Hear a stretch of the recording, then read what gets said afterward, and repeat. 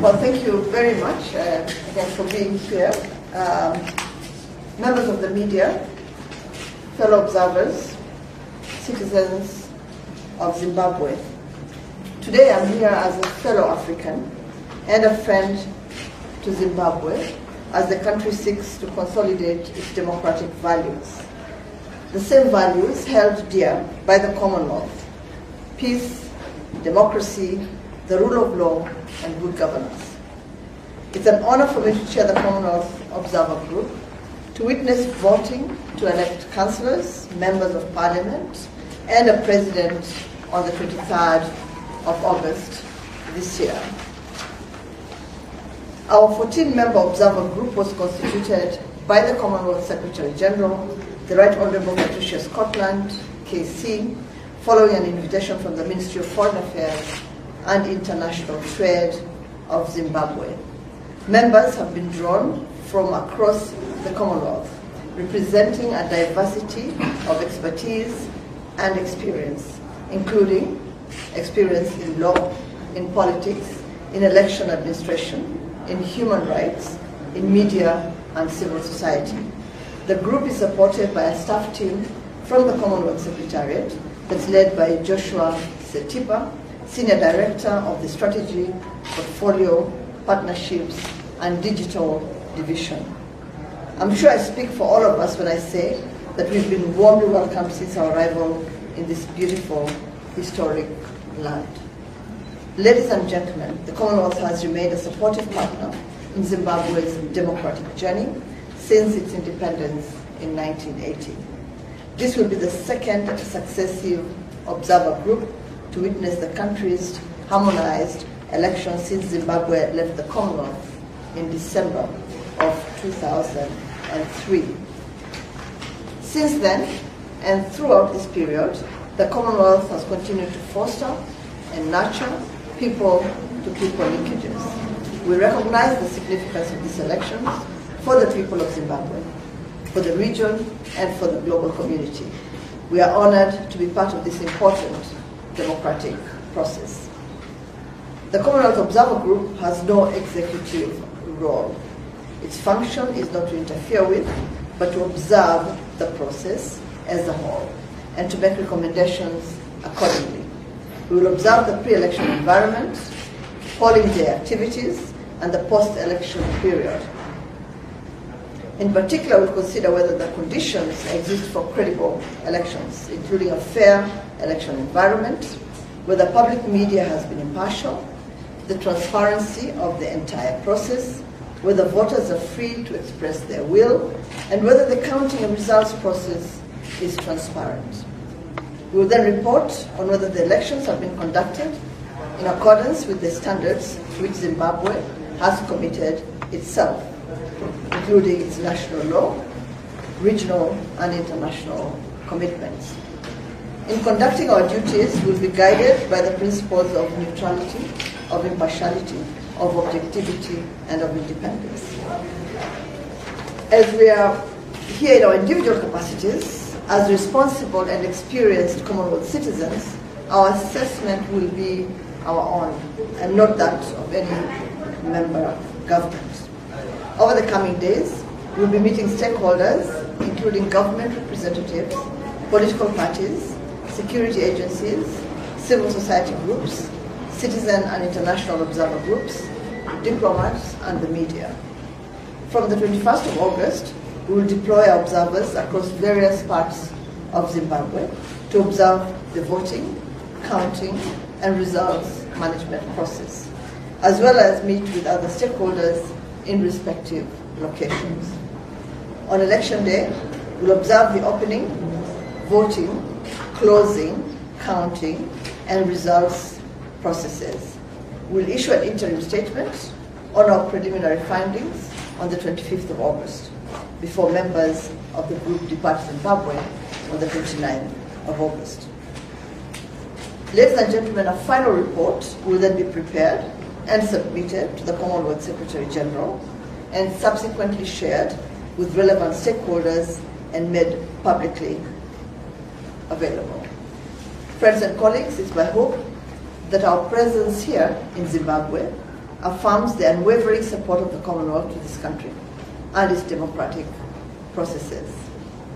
We call on all political parties and their supporters to uphold standards for credible, inclusive, and transparent elections, and we encourage all citizens to play their part by ensuring that a peaceful and credible process takes place next Wednesday. I'd like to thank you very, very much for your presence here, and I'll probably just read out the names of the observers. So my name is Amina Mohammed. I am the chairperson of the Commonwealth Observer Group. We have with us Honorable Phil McMurdo. He's a barrister and former judge of the Supreme Court of Queensland in Australia. Honorable Pelonomi Benson, who I'm sure you probably know, the former Minister of Foreign Affairs of Botswana and journalist. Lomsebo Lamini, gender and human rights expert. I'm still learning how to pronounce the name. From Eswatini. His Excellency Dr. Mohamed Ibn Shambas, former UN Special Representative for the Secretary General for West Africa and the Sahel from Ghana. Professor Trivedi, Commonwealth Special Envoy for SDG Implementation, Professor at Management Development Institute of India. Dr. Nasim Zaidi is the former Chief Election Commissioner of India. Ambassador Aliun Ndombata Samba, former Jamaica High Commissioner to the UK and former politician in Jamaica. Ms. Patterson is journalist and former editor-in-chief of the Gleaner in Jamaica. Dr. Samuel Ole Amse, President of Association for Local Authorities in Namibia and former Mayor of Bujo in Namibia. Ambassador Julius Peter Moto is former Uganda High Commissioner to the UK.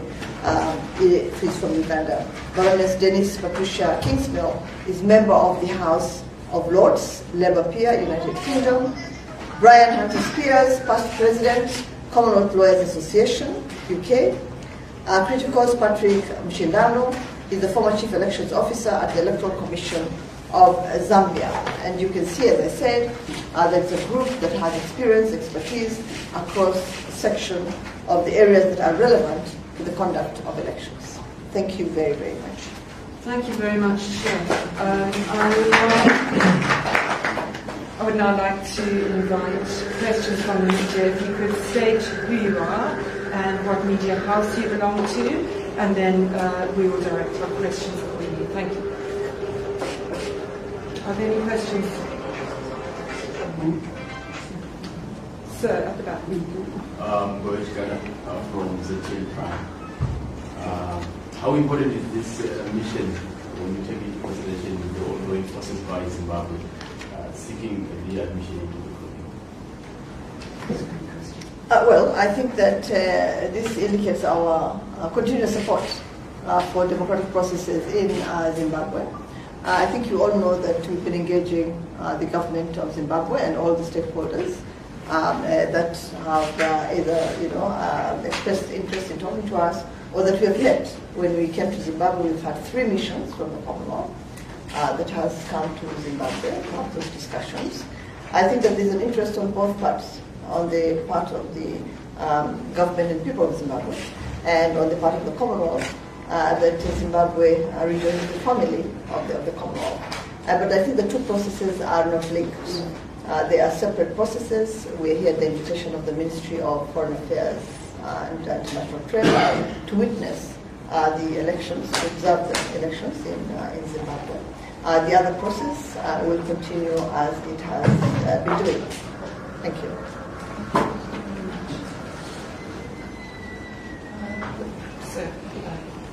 Yeah, Costa Ngome, freelance journalist. I just wanted to check if there is anything of concern that you have picked so far, either through the press or anyone else that you would like to share with us. Well, we've started our conversations and we haven't finished them. So I think it would be premature to make any comments right now. You will obviously see our observations. You will see our recommendations in the preliminary report that we will release on the 25th. But as you know, we will be meeting, and as I indicated, we'll be meeting a cross-section of stakeholders from the government of Zimbabwe, representatives, political parties, to the media, to different organizations, civil society organizations, and so forth and so on. And so from those conversations, obviously, we'll understand what the concerns, especially of the citizens of Zimbabwe, are. And in accordance with that, we'll monitor the elections and provide recommendations at the end of the exercise.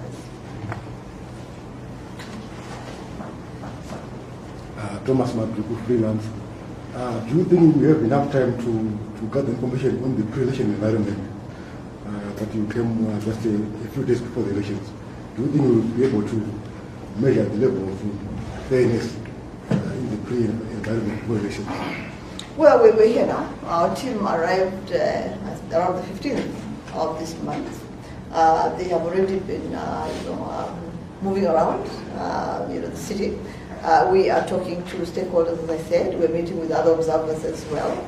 We will deploy on the 21st, and between now and the 21st, we'll be having these conversations that I referred to with different members of the Zimbabwean nation.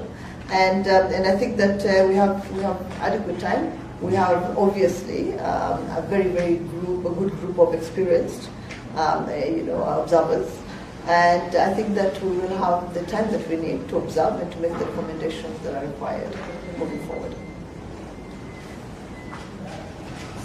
Godwin Mangudia, your edit to this question is, do you have enough personnel to deploy in all the countries 210 constituencies in order to get a full appreciation of what's happening?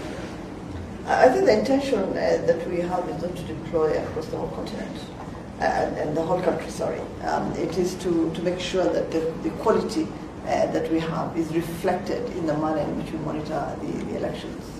And so we will be deploying again on the 21st of this month. We'll deploy in the areas that we feel we need to deploy.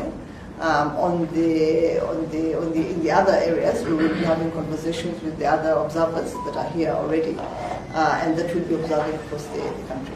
But I think that the quality of our recommendations, the quality of the observer mission speaks for itself. Any other questions? Sorry, my name is Kodzai Nawashe. I'm a freelance journalist. I wanted to seek clarity.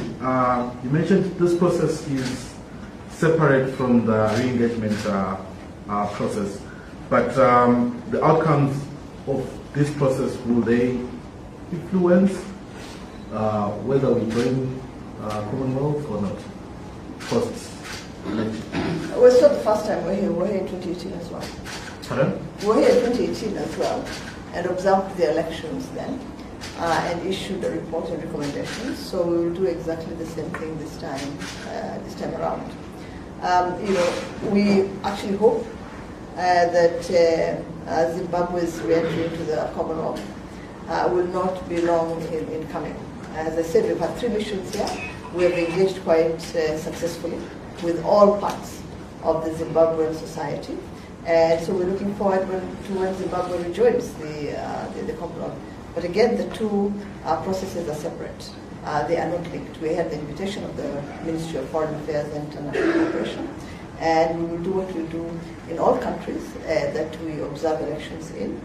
I'll also tell you that this is not the first country where we're observing elections that left the Commonwealth and rejoined later. I think a good example is Maldives, where we observed the elections in 2019. They left in 2016, we observed the elections in 2019. By 2020, they were back in the family of the Commonwealth. So it's not the first time, and we're looking forward to the day when Zimbabwe rejoins the Commonwealth. Again, our motto is to make sure that we are independent, we are objective, we are impartial, and we're neutral. Short post again. So a year clip to share with us perhaps 3 or 2 key highlights of your recommendations from 2018 after your observations.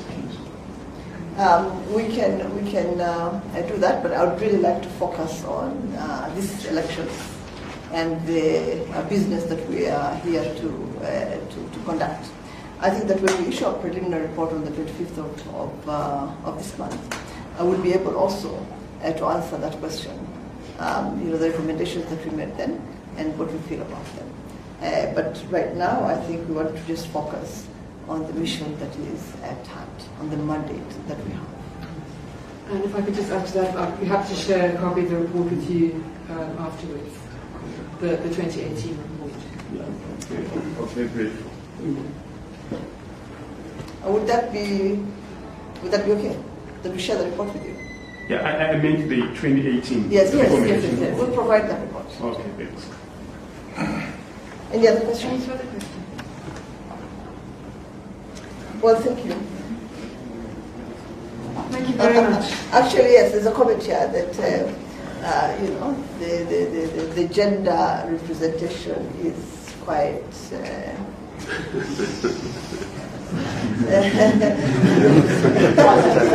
It's negative. Thank you very much.